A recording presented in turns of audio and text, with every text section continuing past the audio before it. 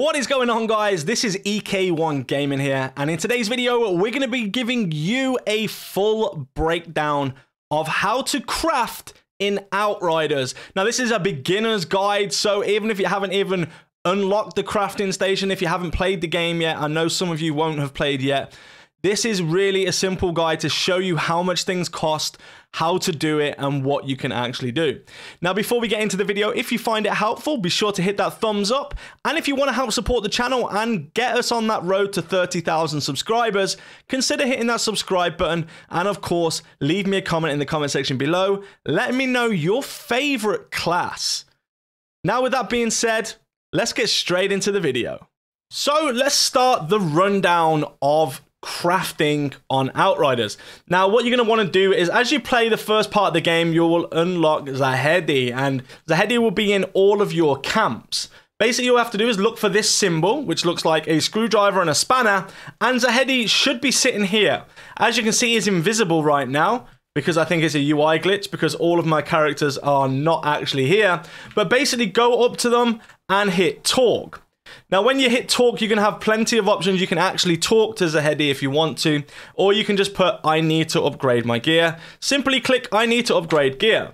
This will bring you to the crafting menu. Now, there are a number of things you can do, and we're going to break it down slightly for you, especially if you are a beginner. Now, of course, this is not end game crafting. This is beginner crafting / mid game crafting. Most importantly, you are going to want to stock up on all of the materials that you see in the bottom right-hand corner. As you can see, I'm not that well stocked up, but we will show you exactly how much it costs to do each thing. So let's start with weapons. For example, we have a rifle here, which is a blue rifle with 1426 firepower. Now, what you can do is improve the rarity of this item. So it's blue now. So if we click on improve rarity and hover above it, it will go purple. So if we do improve the rarity, you'll notice that the firepower goes up, and it also lets us choose one from 3 available options for that second mod. Because if it's purple, it will have 2 mods. So basically it makes it an epic, and it also puts up the firepower, and also gives you that option to choose an available option for the mod. Now, this is going to cost you 50 titanium. Now, you get titanium from bosses or from tough enemies, or if you disassemble or disassemble epic and legendary items, you'll also get titanium as well. Now, try and stack up as much as you can for the titanium. Now, on this as well, you can also raise the attributes.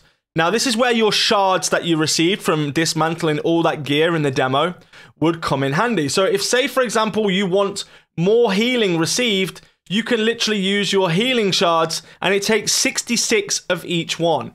So you can literally max it out, and you can see it gone up there to 12.7. We have now run out of those shards, but you can see we've still got status power and weapon life leech. That really depends on what stats you have on your gun. So these will change per stats to the gun, and then you can upgrade them to the maximum level that it will let you. Now, if you want to mod the gear, this is change the mod. So the mod on here is first things first. If, for example, we didn't like that, you can go and change it to any of the mods that you have available. Now, on this character specifically, I don't have any of the tier 3s. However, if we go back out and go into our inventory, and for example, I dismantle the Rarog's gaze. So if we just dismantle this, you can see at the bottom, I'm going to get mods. So let's dismantle it. Now we've received those mods. So when I go back in here, we should have access to a tier 3 mod. Well, actually have access to 2 tier 3 mods. So let's go for that gun again. Mods. And we'll have access to the tier 3 mod that just come off the Rarog's gaze. So if you want to put this on that weapon, you can do so. Again, as many epics and as many legendaries as you can, try and dismantle them to get the mods as well. This is going to help you end game. What else you can do is swap the variant. Now it's set on 1 shot. If we want it to a standard variant, you can see that we change the statistics of the weapon. So the clip size goes up to 8. It's 149 RPM. The damage has gone down to 247. And it's got a 2-second reload instead of 1.4. And the crit multiplier has gone up to 300%. Now, this has kind of made it a standard rifle. So if you have a standard rifle and you want to make it a one-shot, you know, so you have to reload, so basically like a bolt action, then you can also change that as well. Depending on the weapon will depend on what actually options you have. Some of them are different. And these cost around 111 iron. Now, you get iron from just basically harvesting materials as you walk around. And I believe you get some from dismantling as well. Yeah, disassembling weapons.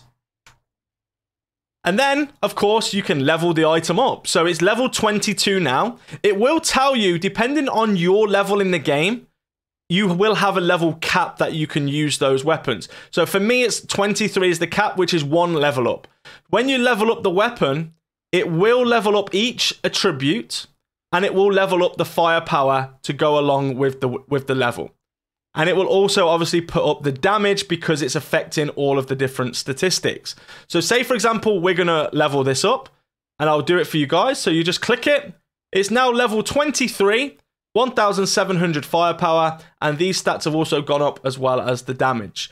So it's really, you know, if you find a gun that you like, improve the rarity, raise the attributes, you know, level it up, and keep it the whole way through. Now, for example, if we have a legendary, say for the Voodoo Matchmaker, which I didn't even realize I'd dropped until now watching this video. So GG's EK for dropping this. Didn't even know I got it.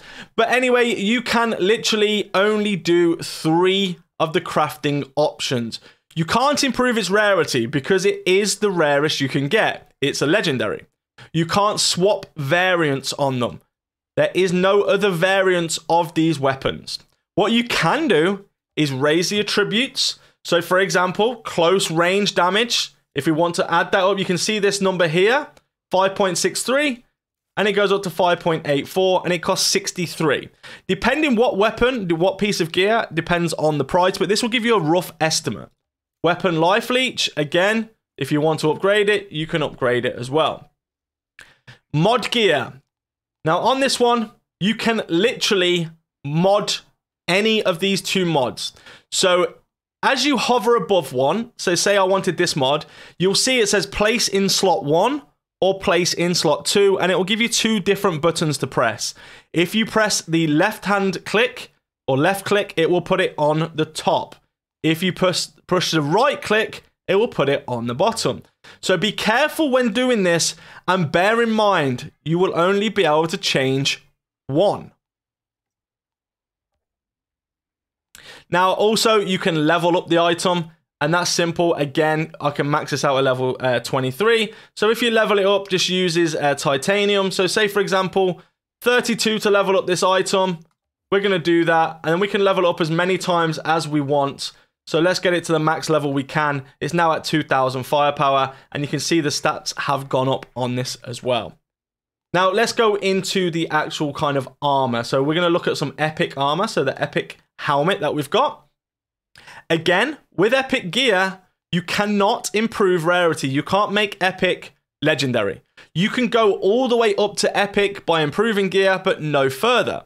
Again, there is no variance on these epic items.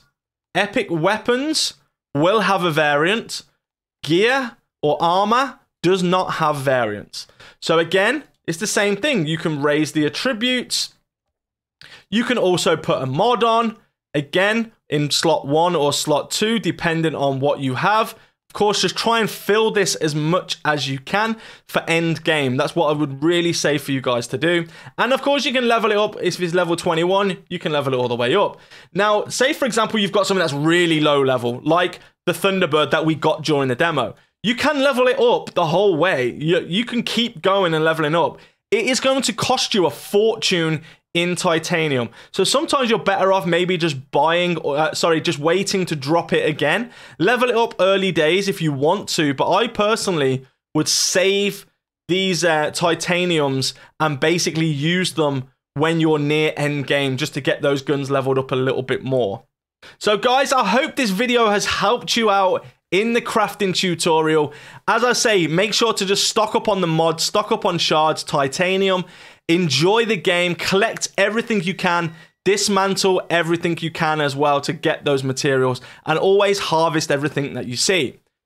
Guys, thank you so much for watching this video. Take care, stay safe, and I will see you all in the next video.